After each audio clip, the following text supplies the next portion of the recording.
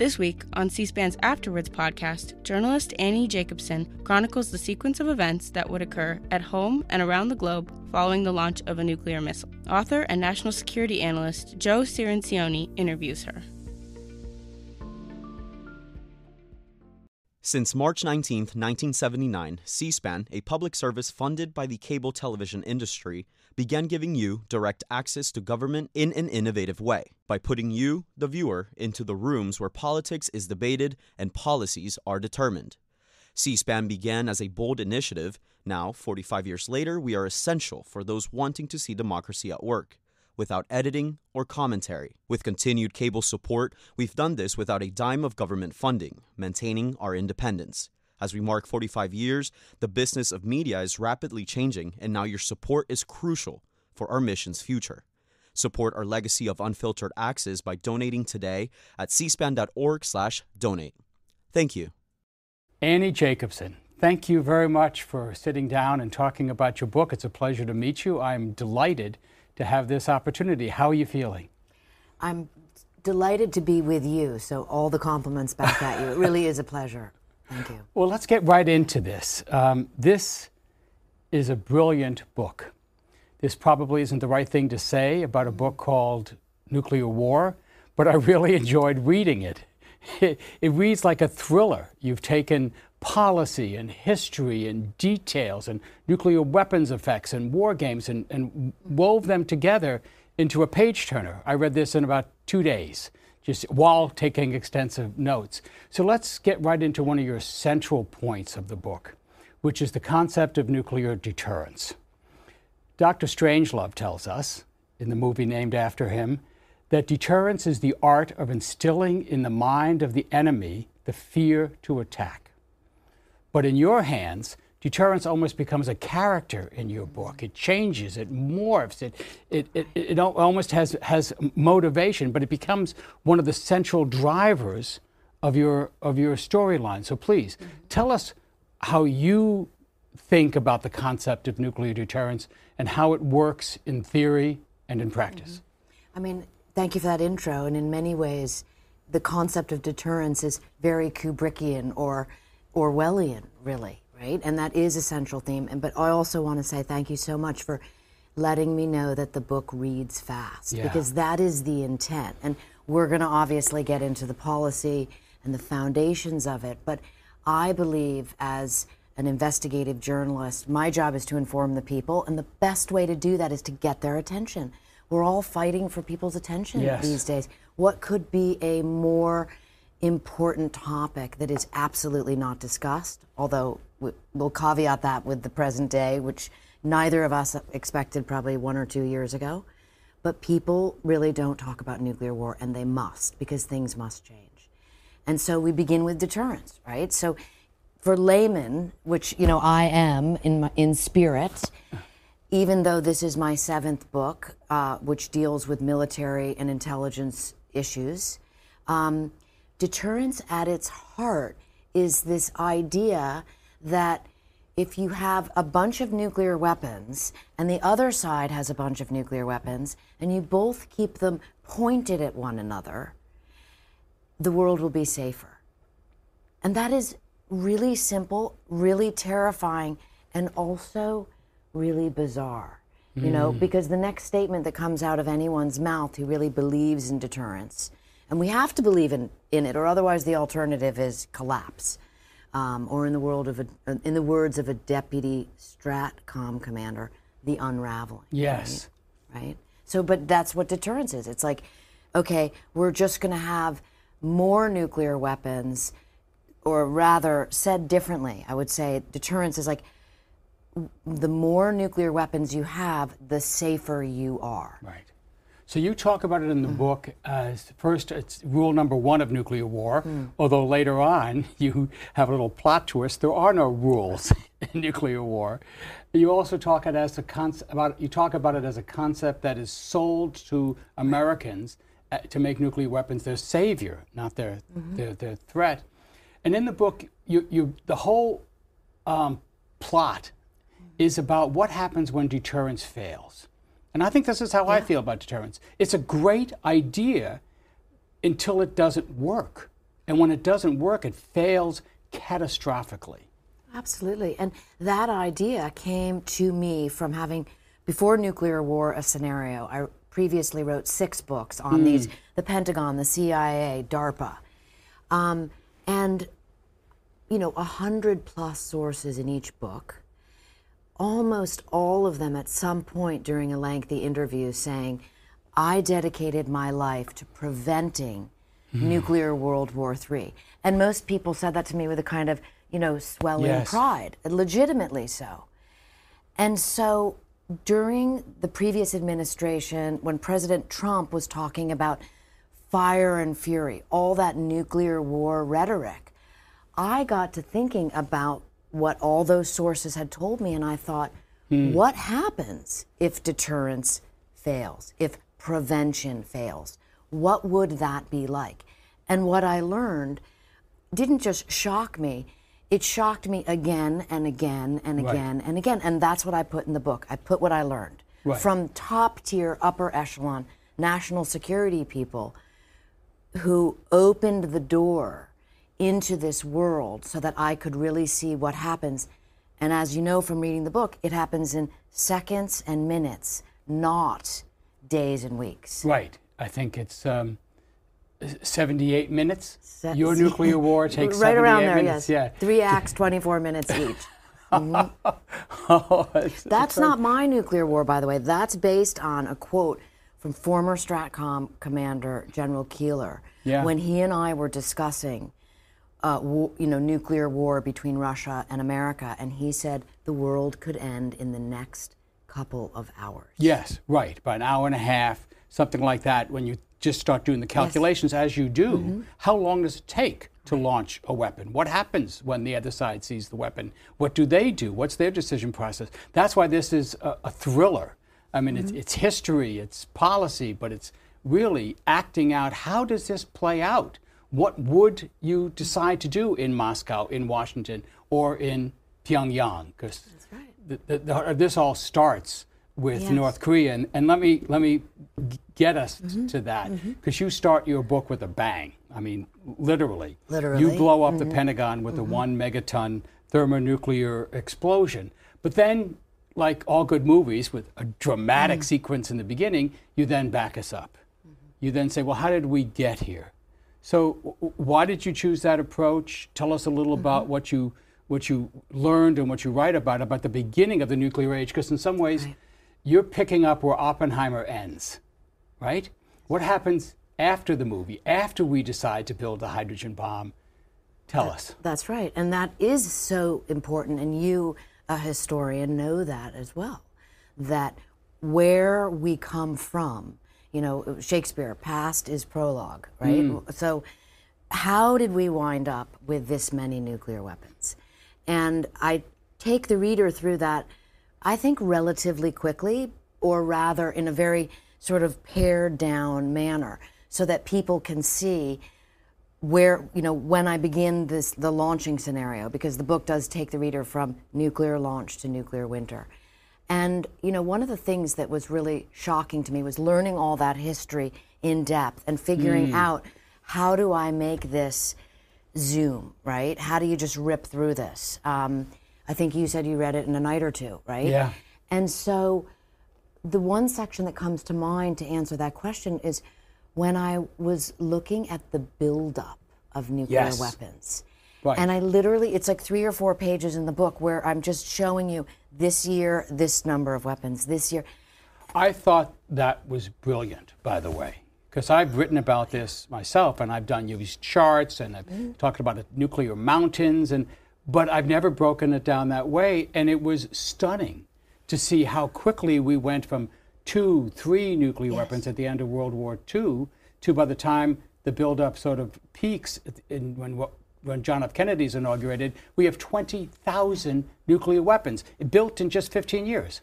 I mean, that alone kind of tells you everything you need to know. And I felt like that was such an important thrust of the narrative, because the average person walking down the street, if they hear launch on warning policy, which we'll get into, deterrence, sole presidential authority, their eyes glaze over and they go, oh, that's for the PhD crowd. And I think it's the opposite. As you know, there is a tiny ray of hope in this with the idea of Reagan reversal. We'll talk about that later. But, you know, most people simply don't want to have to wrap their brain around these policy issues. And almost inevitably, the policy issues turn political. Absolutely. And that is fundamentally at our own peril. And when I say our, it's not just you and me, it's not just every American, it's the whole world. Right, right. So talk about the buildup. What motivated the buildup? Because I write in one of my books about how the Air Force, you know, around the 1940s thought, you know, we're not going to need more than 60 nuclear weapons. After that, they said we run out of targets. But that is not the view that prevailed. You talk about early on, some groups in the Pentagon sketching out how many weapons they would need to completely destroy the Soviet Union. That's right, and that's where you're just sort of reading with your jaw dropped, and it does feel more like Dr. Strangelove than reality. And then you must remember that in the 50s and parts of the 60s, the idea among the admirals and the generals at the Pentagon was that nuclear war would be fought to win, which is now the most absurd concept that you could ever not wrap your head around. No, but that's right, that we were going to fight and win a nuclear war, right? Yes, absolutely. And interviewing many sources, as I do, former secretaries of defense, people that advise the president who are now in their 80s and 90s, they were young men when these concepts were being, you know, promoted. You mean like former Secretary of Defense Bill Perry? Yes, absolutely. And there was this idea of more, you know, the more nuclear weapons, the better. Right. You just have more. More is more. And that takeaway, I think, is just, you cannot really get around that other than thinking, this is madness. And you bring us into one of the early meetings, I think it's 1960, where the military has decided, and this is even before McNamara becomes Secretary of Defense, that they need to have a single integrated operation plan, PSYOP, for nuclear war. And you bring us into a meeting, and I didn't know this, I'd never seen this. One of the participants took notes, which then reveal what he was thinking as this plan is laid out. Can you talk about that? Absolutely. And how you got your hands on his notes. You're speaking about John Rubel. Yes. And, you know, the nuclear war plans are among the most jealously guarded secrets in the national security apparatus, bar none, right? Yeah. They just don't want anyone to know. And then running parallel to that very secret idea is the fact that no one would break ranks, right? So you've got issues of security clearances, and you've also got issues of culture, right? It would just be, you know, abominable to break ranks. Well, John Rubel did in a tiny memoir. I mean, it's so thin, and it was published in 2007 or 2008. And because America was in the middle of the war on terror, this got almost no notice. And that is what that is from. So those are not like some secret... He was like a deputy director of Pentagon planning? Of research and engineering. Research and engineering. Which you and I both know is like a pathway to maybe be SecDef. Yeah, there's only a handful of people in this room, a couple of dozen, and he was one of them at the highest level. Yes, and so there he is in 2000, in the early 2000s, a man in his 80s, knowing he is going to die sooner than later, and he decides to write a memoir talking about how he felt, and that was what was key, because he speaks of the war plan through the long lens of history as a mass extinction plan. Right. And that really kind of takes your breath away. And he compares it from right about this to another meeting I didn't know about till I read your book in Nazi Germany in 1942, when the leaders of Nazi Germany are sitting around discussing very calmly a plan to exterminate millions of Jews systematically on an industrial scale. And he thinks of that plan when he's sitting around. That's absolutely right, the Wannsee Conference. And to equate those two notions in your mind as a man in your 80s who had Rubel dedicated his life to this kind of militaristic, effect, if you will. And to have that turning point in your own mind, I think is really remarkable. Well, I've worked in the House Armed Services Committee, and I'm working on nuclear issues. I've written about them. I've been in think tanks. In 1991, when I was still on staff and had top secret code word clearance, I went to the Strategic Air Command, it was still called SAC, to get a briefing on the PSYOP. General Lee Butler was the commander at the time. As you know, he later leaves and becomes an advocate for nuclear abolition. But at the time, he gave us sort of a sanitized view. And in this picture, he's talking about the target list. And in this unclassified version of it, we dropped 60 nuclear bombs on the city of Odessa, which was then in Ukraine, which was then still part of the Soviet Union. Soviet Union hadn't collapsed yet. And I'm looking at this, and when I read your book, I'm thinking, that's what I thought. What's his name? Rubel? Rubel. What Rubel is thinking, I'm thinking, this is genocide.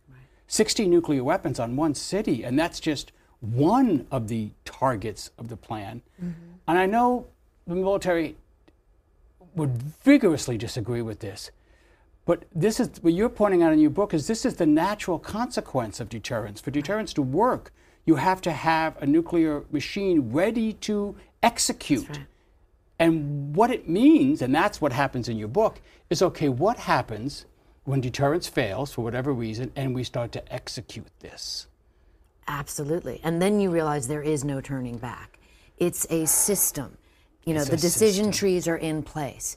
No one changes their mind. There's no room to change the mind. The mind is set from the minute that the United States detects nuclear launch. Right. And that becomes really frightening and also compelling at the same time. Again, looping back to, I think, what you and I are both in agreement about, that a book like this is not meant to scare people and sort of, make them even more militaristic. It's simply to make them educated and willing to realize, wait a minute, the world that we live in today is very different than it was in the 1950s. Yes. And from technology to nuclear armed nations. And so shouldn't we all be having the conversation rather than leaving it to a small group of people who are like the version today of the John Rubels of the 1950s, who might later have an epiphany, or maybe none of us will be here to have that epiphany, because this is a situation where we are all now walking on the razor's edge. Right. There are no villains in your book, with the possible exception of Kim Jong-un, whose reasons for launching the attack are not known. Right. Which in real life, that's true. You wouldn't know why someone has done this. You would just see the missile launching. Right. But there are villainous concepts, and you get into these. And they become sort of characters in the book, and they date back to the 50s and 60s. So let's talk about this and what you think about launch on warning, sole authority, first use of nuclear weapons, launch on warning. Tell us about that. Launch on warning, again, you ask the average person on the street, they have no idea what that is, including me, before I really drilled down on this. Launch on warning is exactly like it sounds. We launch on warning. So what does that mean? Then you have to pull back for a second to the most basic concept of strategic missiles, which, again, most people don't realize. It's like you can learn it in one page in my book. An ICBM is a ballistic missile that travels from one continent to another in approximately 30 minutes. It's 33 minutes from Pyongyang. It's 26 minutes and 40 seconds from Moscow, okay? So these are down to the seconds and minutes. So when you consider that amount of time, then an analogy would be, this is not 9/11 happening. This is not the Pentagon suddenly realizing that planes have hit the towers. This is a system of systems, nuclear command and control, that Americans have spent trillions of dollars setting up, with most of us not having any idea, since the 1950s, 60s. So now we have satellites. There is a satellite system in space. Yeah. You, of course, know this. We're bringing the reader or the listeners up to speed. The satellite system in space is so technologically advanced, it sees the ballistic missile launch. It sees the exhaust coming out the bottom of the rocket from space, in under a second. Yes, it's actually a remarkable technological achievement. I mean, it really is. Yeah, And when you know that, these are our early warning satellites. And once you learn, I think once you learn that as a reader, you go, okay, now I get it, right? Launch on warning. Right. So we have a warning from our satellites, early warning satellites, that a missile has launched. Then what happens? And then everything begins. And by the way, we have satellites parked over all the nuclear-armed nations, so we are watching for the launch. Right. And in then geosynchronous orbit. Absolutely. And then the situation begins. And so as I show in the book, because I take readers in seconds, and then we speed up to minutes. But immediately that data gets sent down to these nuclear command and control facilities. There's one called the Aerospace Data Facility in Colorado, and they begin to interpret the information because now it's all about the missile's trajectory, right? Again, super fast. I mean, who knew that after 150, 180 seconds, the Defense Department knows, the Space Force, the analysts, the machine learning, the Defense Department knows whether or not that missile is heading toward Honolulu or the East Coast. And so then you begin to realize this driving intensity is only building as all of these different individuals are getting ready to brief the president. Yes. Right, and they have minutes to do so. And the president has, depending on the scenario, somewhere between 6 and maybe 10 minutes to go through the whole thing. From the time he's sipping his coffee at the White House dining room to the time that he's in the Situation Room and getting the briefing, or in the secure bunker, as you point out. No doubt, not thinking about nuclear war and worrying about a bunch of other things. So why? Why the rush to launch our nuclear weapons? Well, that gets into policy, and I do think that's where a lot of people get really lost in the weeds, because now you're talking about second strike and first, all these different capabilities, but ultimately it's that, well, the greatest saying is use 'em or lose 'em stat. I mean, I say great in jest, but that is a common phrase, that the idea is if the weapons are coming at us in that approximately 30-minute time period, the Defense Department must be able to launch our nuclear weapons, particularly our 400 ICBMs in silos across the country. Otherwise, they will more than likely be targeted by the enemy. Yes. And so, what I was fascinated to learn about these 3 different command bunkers, right? Because it makes it very simple. There's the Cheyenne, these are the powers that be in these 3 different bunkers are suddenly all taking this information and getting ready to communicate with the president. And it's Cheyenne Mountain in Colorado, which is maybe known by people because of movies, right? It plays a role in a couple. I've been there. Right. It's as impressive as it looks. Yes, on TV. Right. Yes, there really is a big, giant steel door, and it is deeply underground, and it's designed to withstand an impact from a very large nuclear weapon. Yeah, that's interesting that you've been there. Yeah. There's that, and then there's the bunker beneath the Pentagon. Yes. And then there is the bunker beneath Stratcom, which again, it's one of the most significant military organizations that almost no one's heard of. Yes. Right? Strategic Command. You've been to the former. And that is in Nebraska. And there's a bunker beneath there. The way it was described to me, Cheyenne Mountain is the brainstem. The Pentagon is the beating heart of nuclear war. Stratcom is the muscle. And that pretty much gives you a great sort of poetic sense of those parts are now going to work with the president to get the counterattack going. So launch on warning is one of the villainous concepts. And again, there's no villains here. There was a debate at some point in your book between the Secretary of Defense, who is in favor of waiting, and the head of the Strategic Command, who's in favor of going. But neither one is evil, right? That's right. There's no Jack Ripper. There's no General Jack Ripper here who's mad. These are people logically following the system and the policies we set out. And that's what's so chilling about your book, is that there's no crazy person here, with the possible exception of Kim Jong-un. It's just, this is the process we set up. And we then get to the next concept that you discuss in detail, which is sole authority. Right. And there's 2 sides to that. Why don't you tell us what sole authority is? Sole authority, again, just like it sounds, that the President of the United States has sole authority when it comes to launching nuclear weapons. He does not ask anyone, not the Secretary of Defense, not the Chairman of the Joint Chiefs of Staff and not the Congress. Interestingly, if you Google, like, could the president launch a nuclear war? You will see that more people believe that is a fallacy than no, it's actually a fact. Yeah. That is stunning to me. During the fire and fury rhetoric with President Trump, there was so much attention to that issue, which had been sort of long buried, right? That Congress released a congressional report stating that sole authority was in fact actual and that it is an inherent to the commander-in-chief. And they really laid out that he doesn't need to ask anyone. Right, so the safety half of that is that a lower ranking officer, even a colonel, a general, can't order the release of nuclear weapons. Only the president can do that. And Harry Truman started that. John F. Kennedy institutionalized it. But the other part is that once the president wants to launch a nuclear weapon for whatever reason, no one can overrule him. That's right. And that's another paradox that is very, I would say that's a sinister paradox, right? Because it puts this authority in one person, literally, that can bring upon the end of civilization. And then you have to say to yourself, how is that just acceptable?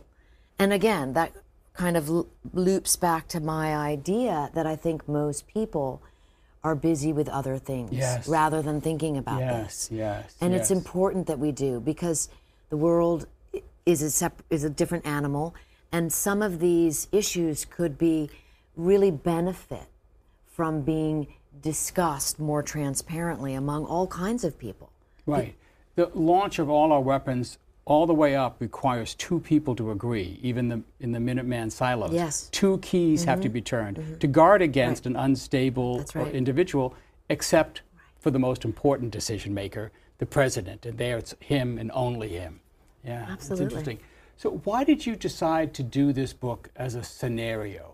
Why did you decide to play it out like this, rather than talking about the history, the concepts, the way I do in my books? Right. Again, that has to do with wanting the most people possible to have an opinion or a discussion about this issue. Yeah. And I know from, experience that people are very interested in things that they can digest reasonably and quickly. And that makes perfect sense. That doesn't mean that there aren't markets and, libraries for really intense books, many of which I source in the back of my book. An extensive bibliography, excellent sources cited here. We're all on the same team. They're all part of the same concept of, making people aware of their America. And I think that once I realized, as I began reporting this, that the scenario format was the only way to go, because I could find nothing more dramatic and nothing more important and nothing more dangerous than the speed with which all of this gets set in motion once launch on warning happens. Yeah. And you also discuss another aspect of deterrence. In the history of the nuclear age, there's been a long-standing debate between whether we needed to get rid of these weapons or whether we needed to build more of these weapons. And the people who want to build more have always argued sort of against relying on arms control, on reduction, or trying to eliminate the weapons. And instead we have to rely on our military might.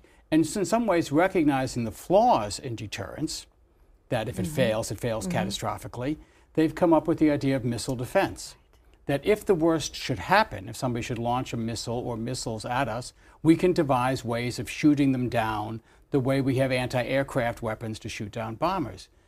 You talk about missile defense in this book as a myth, and you go through how this would actually work based on what we now have and what we could foreseeably have for the next 10, 20 years or so.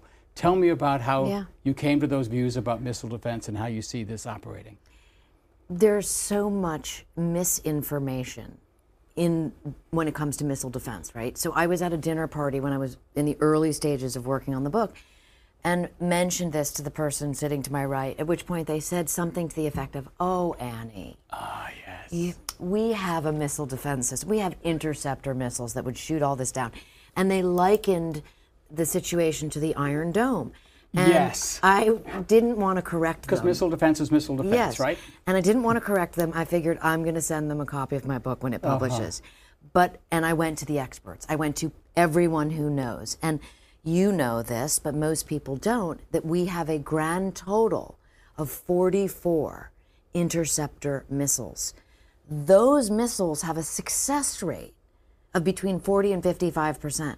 And those About are half the time. Half the time. Under ideal conditions. Yes, or you could they're called curated tests, right? So like, Charlie, we're going to be sending a missile your way. How's that? This is what they do. So how easy, it's not sort of a madness and mayhem unfolding, caught off guard situation. Yeah. 44, approximately half of them are going to be successful. Now consider this number. Russia has 1,670 nuclear weapons ready for launch. You and I both know those numbers change a little every year, but most people don't know that number. Never mind the thousands on reserve, right? America, because it's all about parity, has 1,770 nuclear weapons with several thousand on reserve, okay? So how are 44 missiles going to defend against more than 1,000? But even if they worked perfectly. Even if they worked all the time. And so then nuclear war, the premise of it is to send the mother load.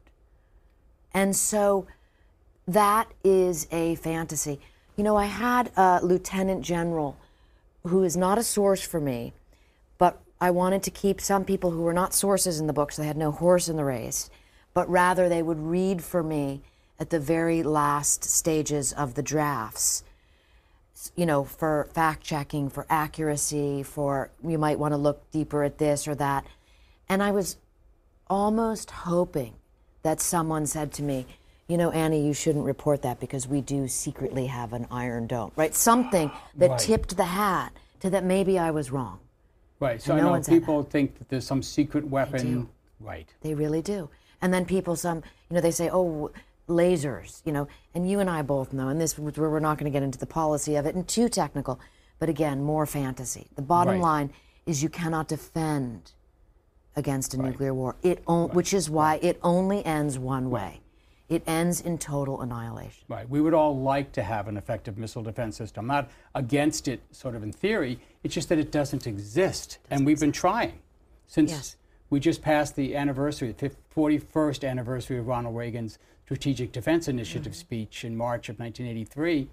And we've spent about $350 billion with America's best scientists and contractors working on this. And we do not have an effective missile defense. We can shoot down short-range rockets like the Israelis do with Iron Dome. That's a major technological achievement. We can shoot down Scuds that travel about 300 miles.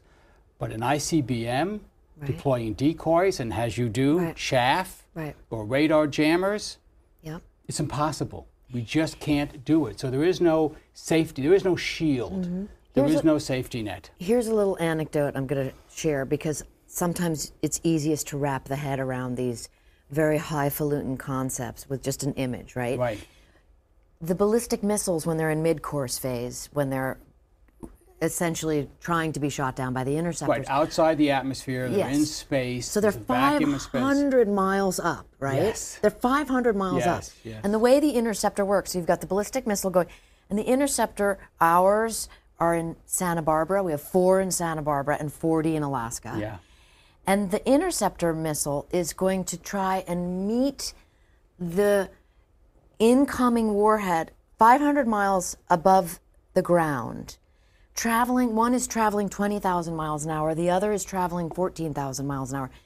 Even a spokesman at the Missile Defense Agency said it was akin to shooting a bullet with a bullet. Right. Good luck. Right. And under ideal conditions, remarkably, sometimes we can actually do that, but we need a cooperative target. We need a target that's not trying to evade us or spoof us or jam us or attacking the radars, et cetera. God, this is great. Okay, so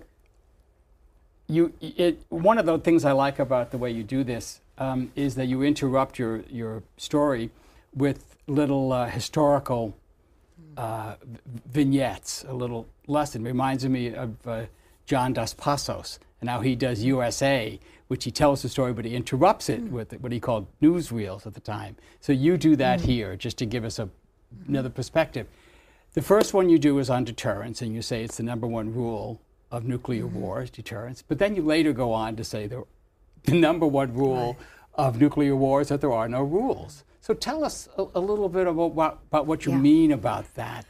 Well, you have all these very specific protocols, these systems of systems. It's a sequence of events that are all mapped out and everyone is rehearsing. But then you have parallel lines of intention, right? And I'll give you an example.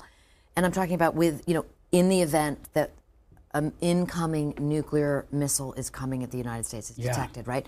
So we've spoken about the Defense Department, Stratcom, command and control, what's happening over in this one lane.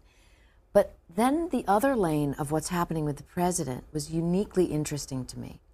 Having written about the Secret Service in a previous book, and specifically the Secret Service's paramilitary team, which protects the president, the counter-assault team, the CAT team, I got to thinking and knowing how their job is to protect the life of the president no matter what, and they will go to any lengths.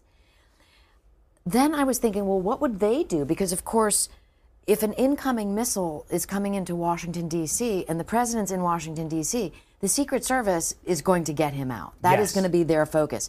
And they are very determined, and they also have a lot more weapons than anyone else around, okay?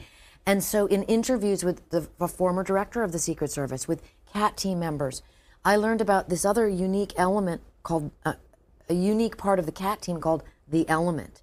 And that's who would come into play in the White House to move the president. And that was like interesting new reporting. It had not been on the record before. Very valuable for people to know because— I didn't know anything about that. Again, you're talking about these, there are no rules. Like, so the CAT team is going to get him out.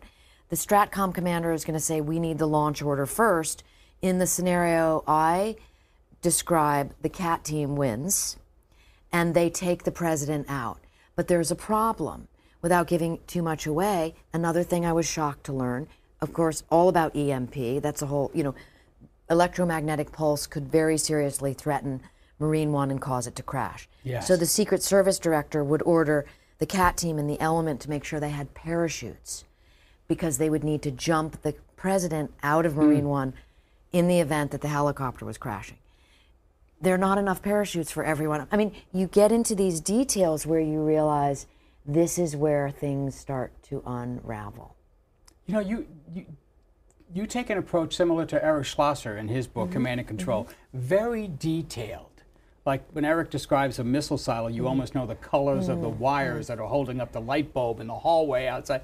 So why that approach? Why go so deep? Yeah, I think people relate to that. And I'm talking about laymen, right? Like just regular people. I mean, with all of my books, I'm often told I'm read, yes, by the generals and the admirals at the Pentagon, but I'm also read by the little old ladies in South Dakota, right? And that warms my heart because I am trying to take very complex, seemingly complex issues and make them accessible to all of us. And I think specificity helps. Same with poetics help or anecdotes. When you really hear a detail that, describes the color of paint on the wall, or that there's not enough parachutes and the guy's running back and forth between the White House office to try to find another one, you start to be able to use your own imagination, to use your own thought process, and you become involved. Yes. Well, you do. You paint a new world here.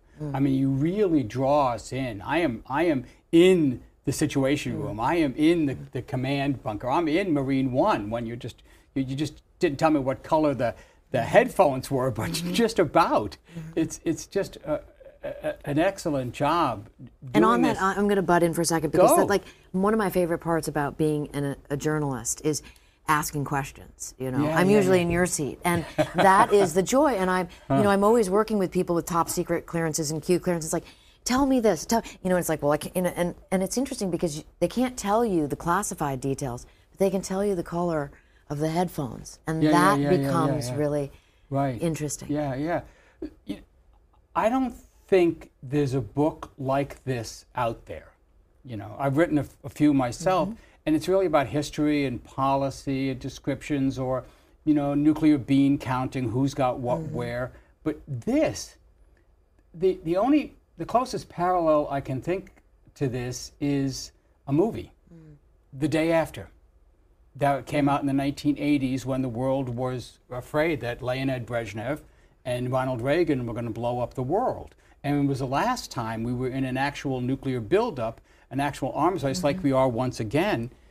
Did you think about The Day After when you decided, when you were conceiving this approach? Most certainly. When I saw The Day After when I was a high school student. And I remember being terrified, and I've since learned a couple interesting things which are actually quite hopeful, right? So one of them is that ABC was initially told, that there was a real discussion that they shouldn't, it was too terrifying, right? And so yet they went ahead, they aired it, 100 million Americans watched it, including me, including a very important American, President Ronald Reagan. Yes. Right?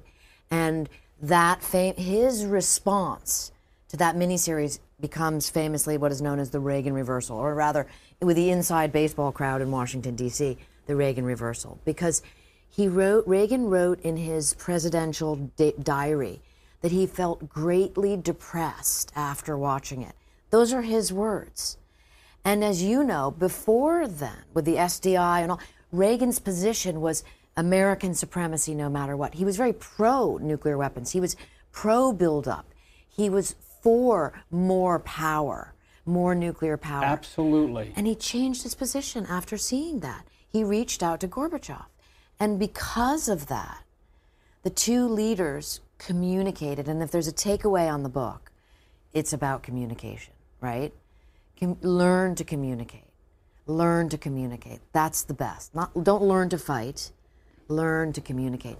Reagan and Gorbachev communicated, and as a result, the Reykjavik summit, the world went from its high point insanity. Yes, 70,000 nuclear weapons in the world, almost equally divided between the U.S. and the Soviets. I mean, 70,000, that is just astonishing. Yes. And now, 12,500 approximately today. Yes. Right? Many people would say some people would say that's 12,500 too many.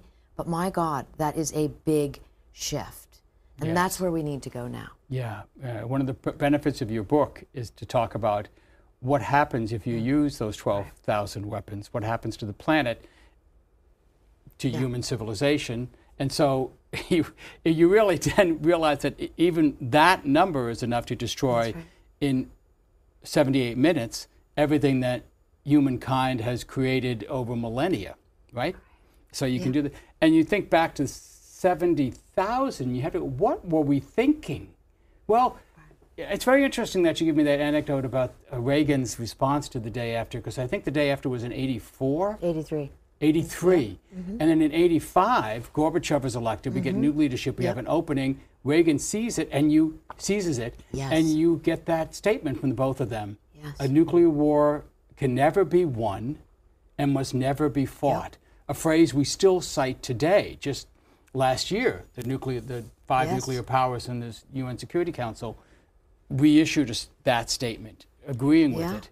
I mean, that's like a statement that should be carved in stone. Yes. Coming from those two individuals. And yet, our nuclear force posture, tell me what you think about this, although we claim it's for deterrence, it's configured for war fighting. Right. I mean, there's another paradox, or you could say a conundrum, right? Because you can't undo that. The legacy goes back to that these systems, the nuclear triad, the ICBMs, the submarines, the bombers, they were created and configured to fight and win nuclear war. Fight and win a nuclear war, and still are. So that hasn't changed. It's just that the policy, in air quotes, has shifted. But the fundamental sort of paradox of deterrence is that we will never use these weapons unless we have to. Yeah. And so then if you're the Defense Department, you're going to say, unless we have to, you're going to plan for what happens if you have to. And you argue that being ready to go to nuclear war in a few minutes' notice is essential to the deterrence mission, right? So that's the argument. That's how it's been set up. That is how it's been set up. And how do you unravel that? And I don't have the answer, but many wise people have been dedicated to looking at these issues. Well, I'm going to ask you for a couple of answers in a second, in part because the New York Times, in a glowing review of your book, does take issue with this and say once you present the problem as vividly as you do, you have an obligation to say, well, what's the alternative? What should we do? But we'll get to that in just a second. I wanted to just go back to the concept of writing the book and the day after, because when I read this, I felt like this reads like a movie. Did you write it that way? Are you thinking about this? Do you think this book could be adapted for a film presentation? I think cinematically. That is the way I think. When I was a young student in college, I wrote about a book by Nabokov that became a book by Stanley Kubrick. So I think a movie by Stanley Kubrick. A book by Nabokov became Lolita. Lolita, yes. Yeah. And so I think, and I also wrote about Clockwork Orange, right? So I think about different mediums of expression. I'm like a storyteller. That's how I came out of the chute. I'm really interested in how the human mind processes information and what it does with it, right? And to me, storytelling is the quintessential, winner of all things. That's what interests me most. And so I think the two things entwine in my own thinking, and therefore it comes out in my writing. So I take that as a compliment. Oh, it is a compliment.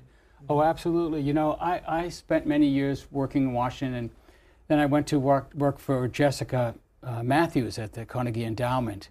And I thought I was a gifted writer until I met her.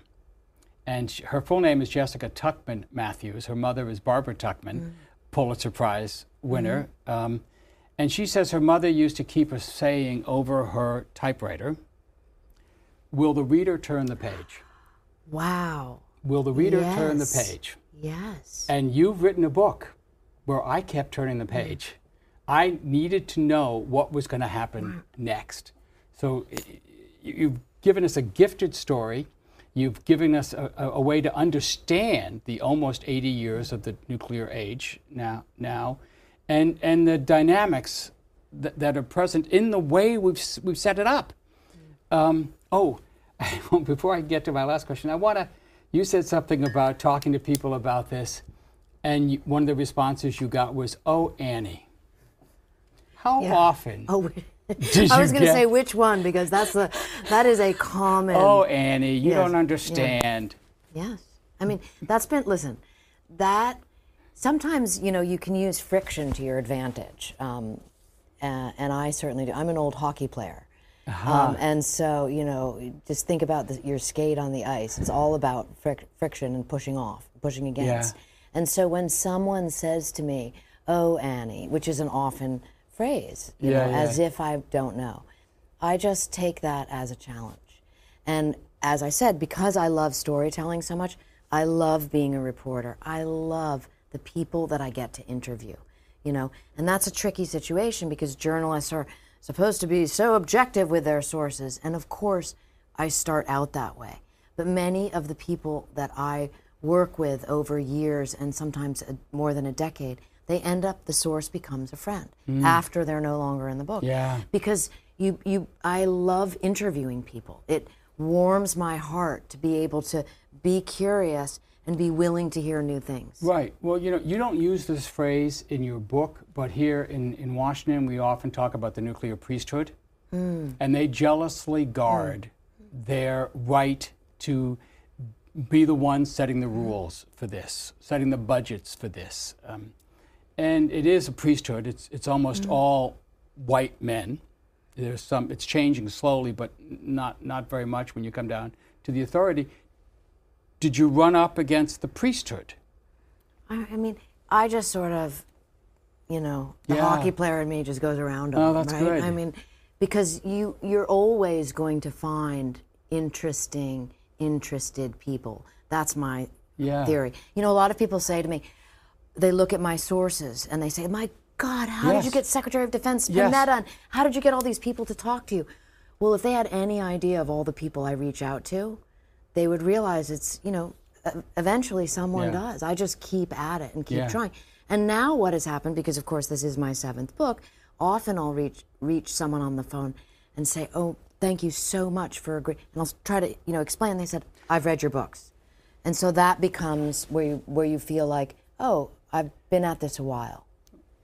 Excellent. Yeah, it's wonderful how you bring them in to your scenario. Okay, you've written a book that talks about war, talks about weapons, talks about unintended consequences, but here in Washington we talk about policy. So if you had the opportunity to walk 10 blocks down to the White House and go get a few minutes with President Biden, what kind of policy advice would you give him? And don't tell me you don't do policy. This is your shot. Okay. You get to talk to Biden.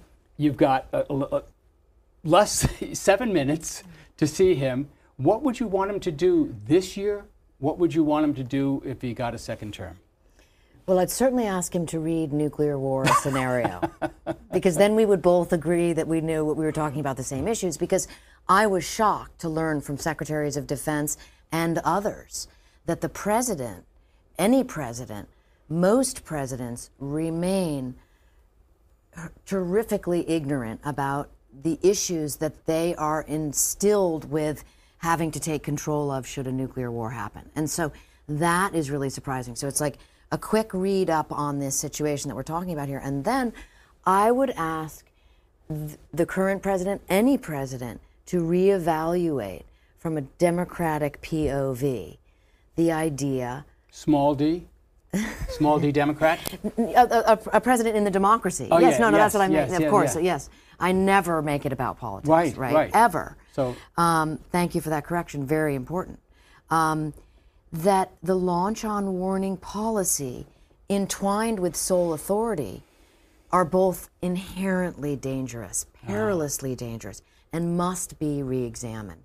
And there are a number of ways to do that, as you know, executive orders, having the Congress take a look at things, but they need to be unpacked and unwound. But first they have to be discussed, because if no one knows about these policies, the president is never going to think they're important enough to address, and then they would be, in my opinion, sidelined into politics.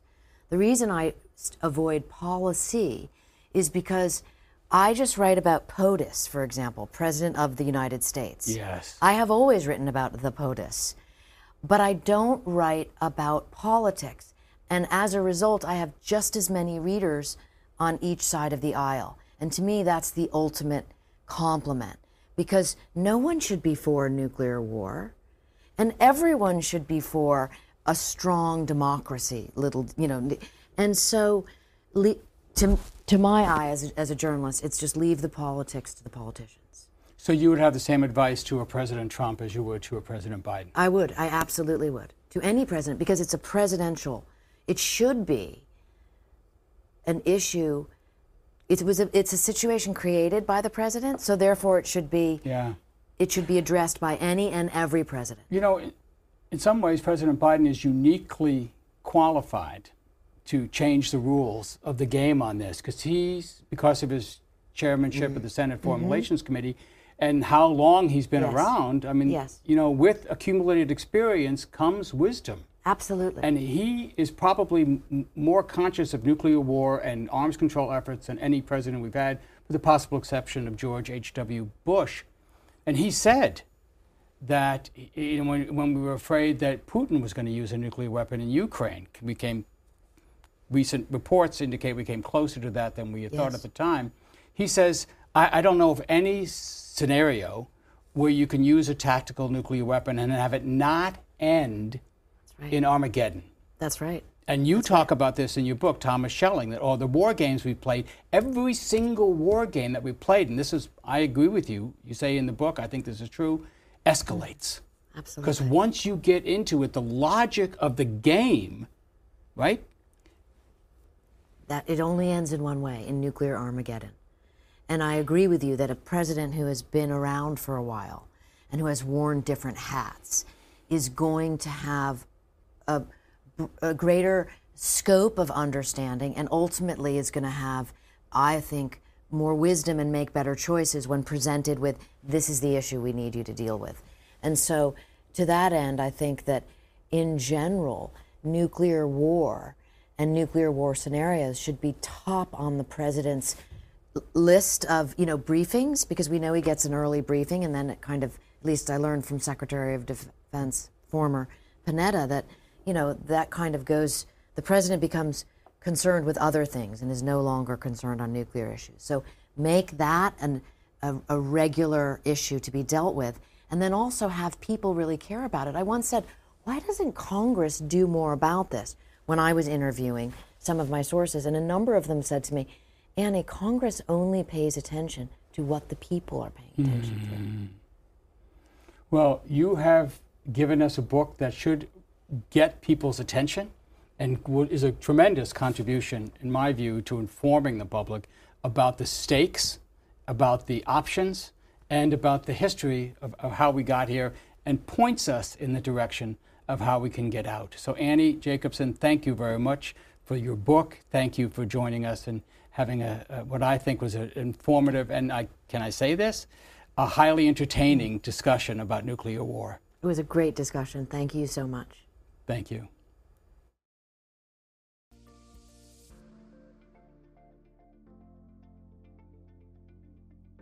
Thanks for listening to this week's Afterwards podcast. If you are interested in podcasts about nonfiction books, listen to C-SPAN's Book Notes Plus podcast for interviews with authors and historians hosted by Brian Lamb.